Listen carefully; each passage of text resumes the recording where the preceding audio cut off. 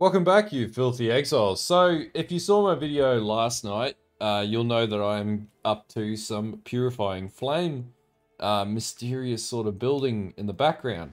So, this is what the build's going to look like, essentially, right? So, we're going to run Purifying Flame, it does a bit of an AoE out, and then we're going to ignite everything. But what I didn't explain in the last video is where I'm going to take this build. And so now we're going to enter into Path of Building territory. So let's just put my mug up on this side and talk through this. So number one, obviously we are running Purifying Flame, but we're doing this a little differently. So this tree here, we get to initial hit 5.8 mil dot with shockwave at 12.245 million dot, right? Except this isn't normal ignite, this is black flame ignite, which is chaos ignite. And the reason why this is chaos ignite is it comes from our item setup from running the ring black flame, which in a past build that I've done, which was Detonate Dead, was actually pretty effective. Probably one of the best builds I've ever put into the game and or ever really pushed on the channel, and super tanky as well. Now, the huge advantage of running Black Flame is obviously enemies ignited by you take chaos damage instead of fire damage from ignite, and also Withered does not expire on enemies ignited by you. So anyway, that's basically the concept of how this build's going to work, but let's talk through like a normal build guide. I'll explain each part of the build. We'll start from configuration, going through items, skill gems, and then finally the tree, and we'll talk through all the interactions and the way I anticipate they're going to work.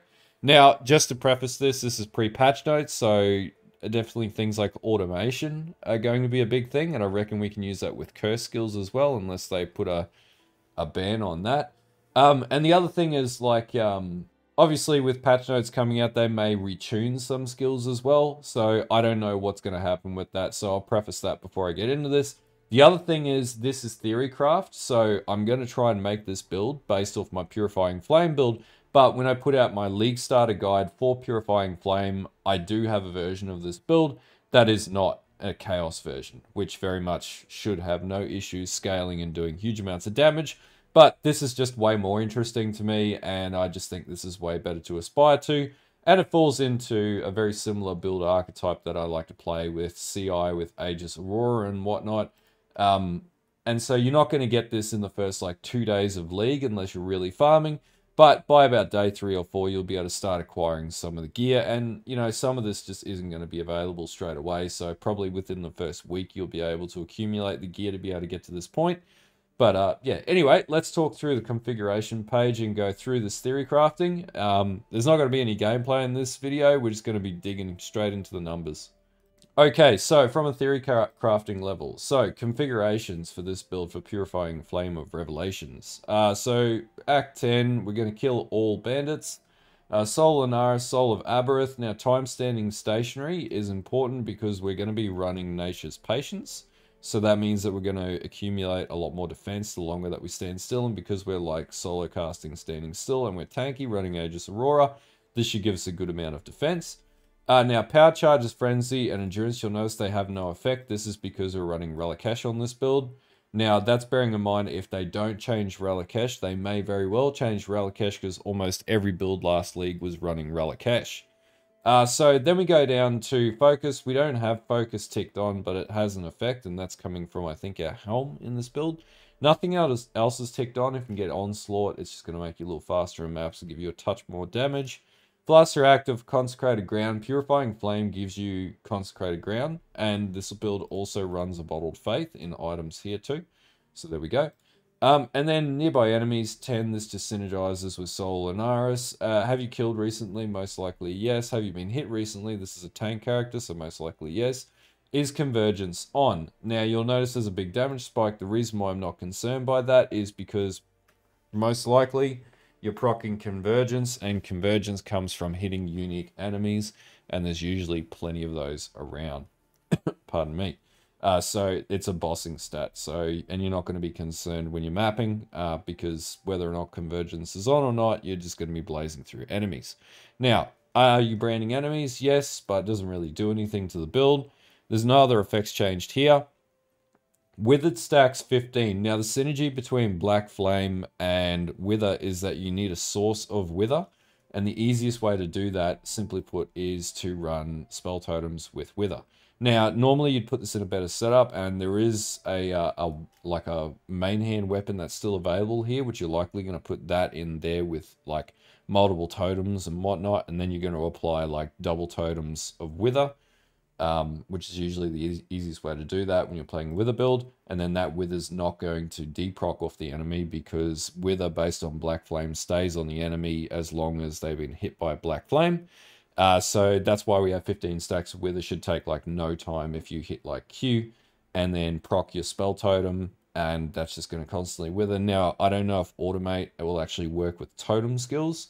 Be really cool if it did, because then you could have self-casting auto totems and you'd just be constantly procking Wither, but we'll see what that skill looks like in the next few days. Now, there is a bit of hinder in this build, and you can level this up throughout as you play through, predominantly from Wither, and also you can get hinder as like a implicit craft as well on your, I think, gloves.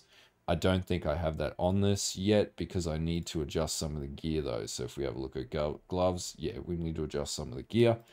So it's very much like this can be improved further from this point.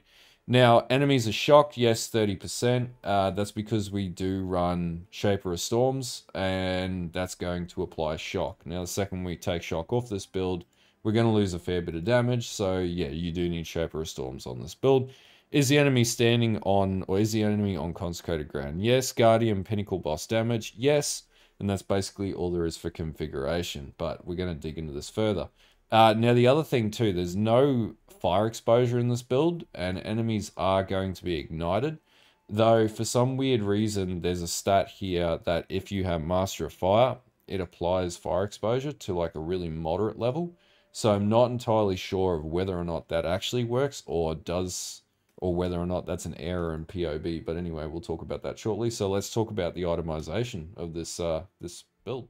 Okay, so from a theory crafting level, Profane 1, we're going to be scaling Fire Dot, Fire Damage, because that's going to continually boost our DPS. Fire Skills, because we're running Purity of Fire, which is still a fire skill, not a chaos skill, just converting fire to chaos. And then Burning Damage. Now, this one, like, isn't the most wild one, but that fire damage roll is probably the most significant roll on that. But you can definitely get way better ones, which means there's a lot of room for improvement from a DPS level. If you can get another +1 spell skill gem roll on that, even more damage, we can actually replicate what that would look like as well. So if we were to, like, put this on and we would go Purifying Flame, we get to 13.6 mil, but you can probably get better rolls on that one that don't include that. Aegis Aurora is a given. This is a non-corrupted Aegis Aurora, so you can definitely get a better Aegis Aurora than this. In particular, one with like crit damage reduction would be ideal. In our helm, you don't need the implicit for Wave of Conviction anymore because that's just built into the gem.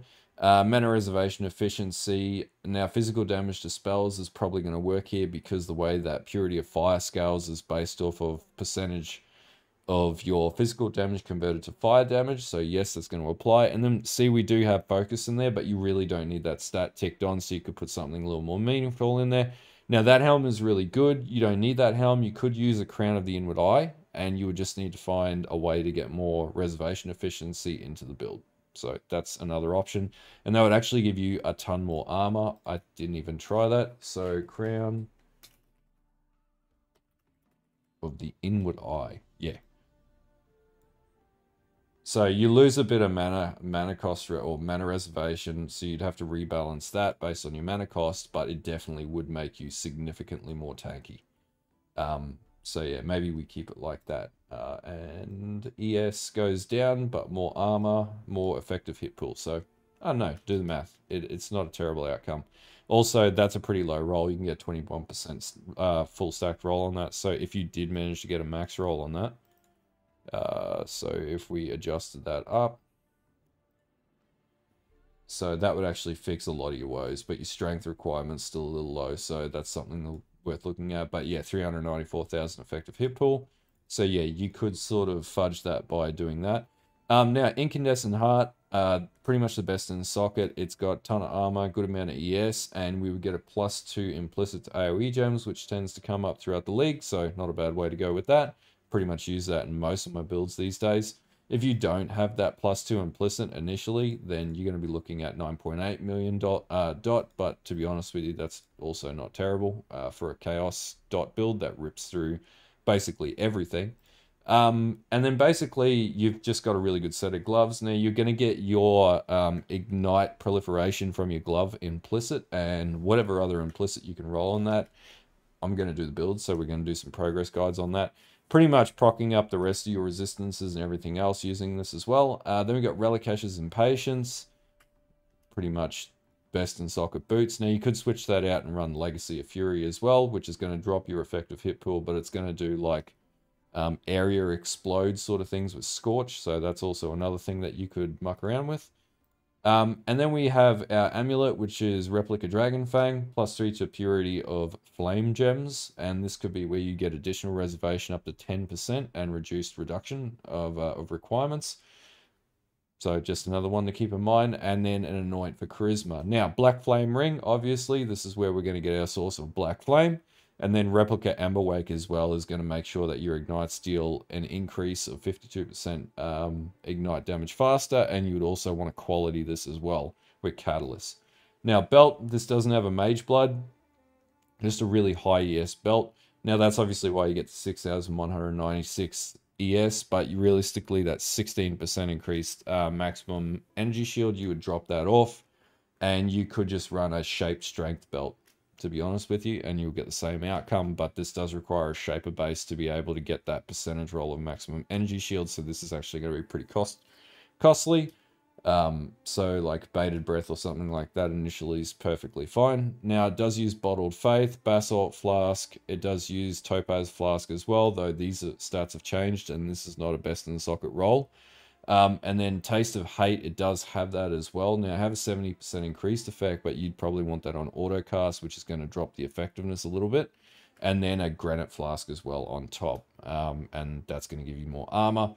It's going to make you more survivable. Then from a cluster standpoint, if we just look at large clusters, or we'll talk about clusters as we go through, basically. But that's it for the gear setup. So it's not like wild, but it is going to be expensive getting into like the endgame variant.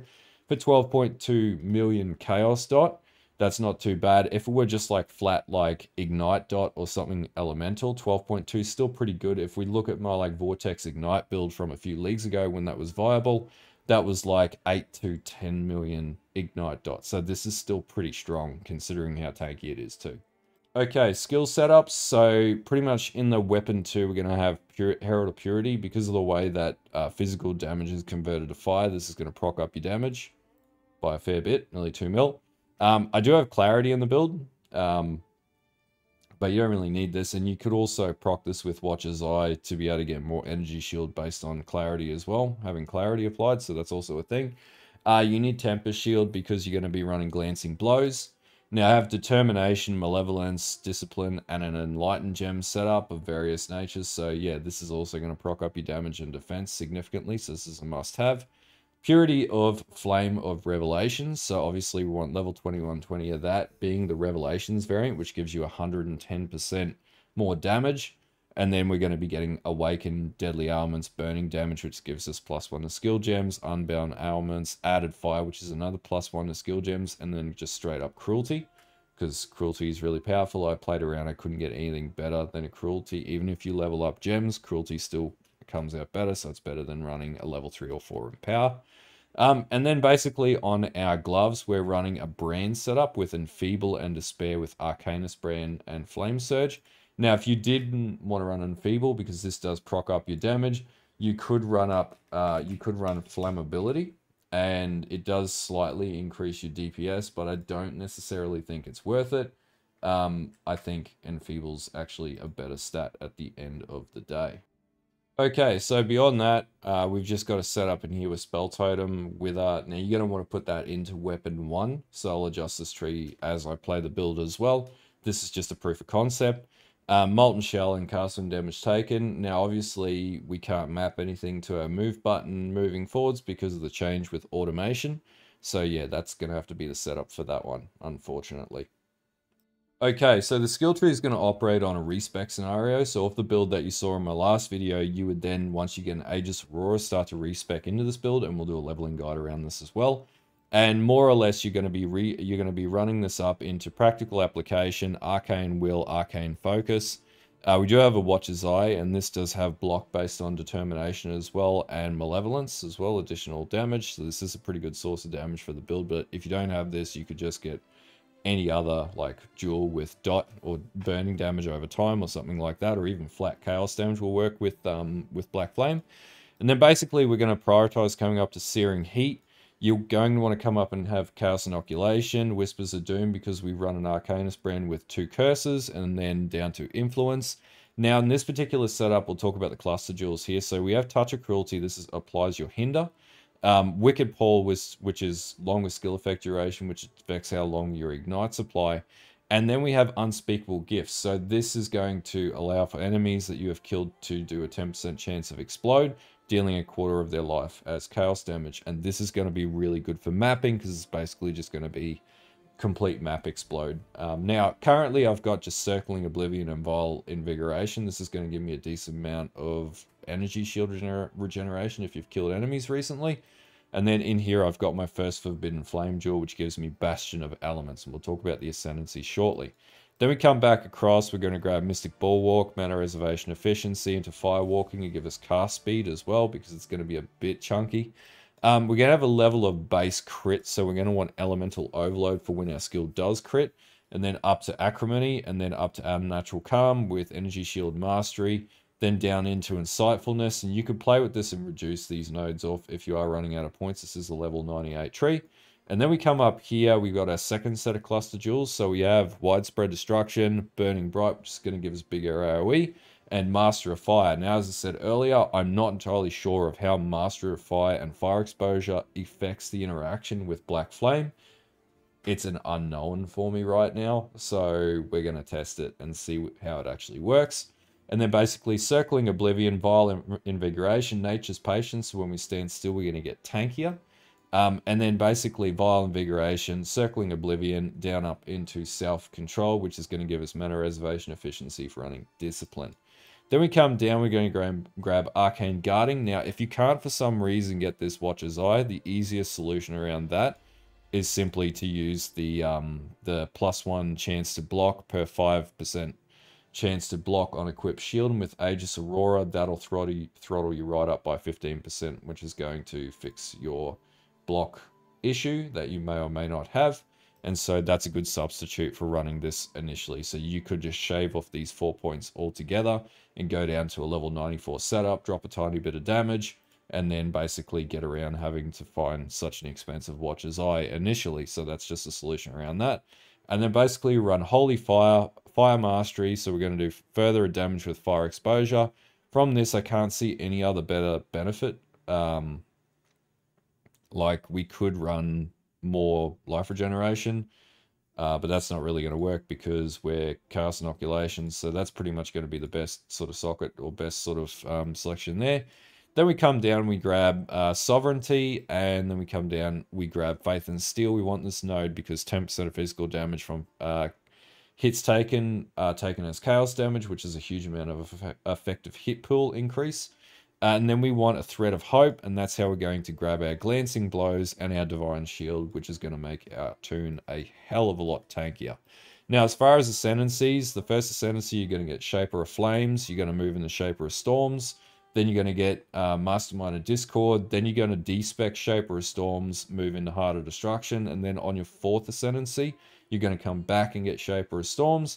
And then I have a Forbidden Flesh and Forbidden Flame Jewel, which gives me Bastion of Elements, which is going to give me like 84,000 effective hit pool. Up until then, you'll still be pretty tanky. You just won't be as tanky. But running around with like 30,000 armor and everything else in between is still pretty damn good. So you're still going to be pretty like thick. You're going to be able to run around at about 600 depth delve without any issues and just completely ignite and black flame your way through delve. Like it should be able to realistically take down Crystal Kings at about 400 to 500 even on a pretty moderate setup with this configuration. So it should be pretty good. And that's basically the concept of the build. Like, I thought I'd do a video like this to explain the logic behind where I want to go with this build. Obviously, like, this isn't the League Start tree. Like, you're going to League Start with what I'm going to put out as League Starter Guide. and then you're going to work to this tree. So you're going to be systematically getting gear, and I'll make sure in the League Starter guide that I explain the sequence of items that you need to get in your itemization to make this build sort of pop. The other thing too is, like, I do have a tree that is solely just for Purifying Flame or Revelation without Black Flame. So should you fail completely at making Black Flame work, you can still make a 15.5 million Ignite dot Purifying Flame or Revelations build, which is still super powerful. And if you're still concerned about that, and or you mess it up altogether, or you don't like the feel, then you could just switch this to Wave of Conviction, which is still going to do 8.3 million Ignite dot at the end of the day. So it's still going to be tanky. I'm going to put all these options in the PoB for you, but I mainly just wanted to cover off and do something a little different here. Now, obviously, I don't have gameplay. In the past, I've done videos like this, and people have been like, where's the gameplay? The whole idea of me not playing the build before the league start is so that I can do a league start, have a solid league start, and then I can adjust that build as I need to based on the feel, and then I'll do progress guides as I go. Because this build has never been played before, I have no idea what's going to happen, and for me, that's actually a lot of fun. The unknown is always a lot of fun, as opposed to knowing exactly where the build's going to go, and then being like, oh yeah, this is a mundane league start, this is going to be something exciting and interesting as it sort of unfolds, and new and different, because not a lot of Black Flame builds exist out there. Anyway, if you like this type of video, don't forget to like and sub, don't forget to follow the channel. There's the Twitch as well. And also the X account or Twitter account is in the description below. But anyway, until next time, and probably until the 21st, we'll see some updates then. There should be a ton of content coming from me, including the standard curation video that I've got planned. I've got a list of builds that currently look like they're going to be fine. But we'll find out on the 21st, hopefully, if they release the patch notes. Anyway, until then, have a good one, and I'll see you guys later.